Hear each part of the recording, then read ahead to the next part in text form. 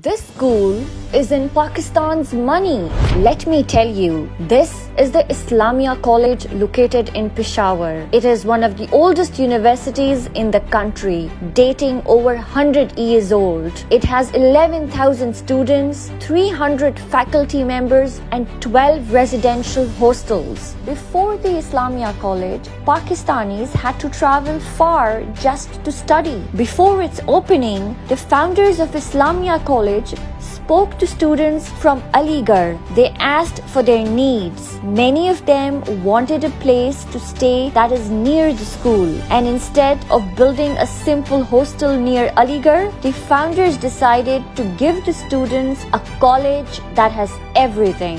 Because of this, the students are now closer to their homeland. Now they can focus on what's important, studying to be Pakistan's future leaders.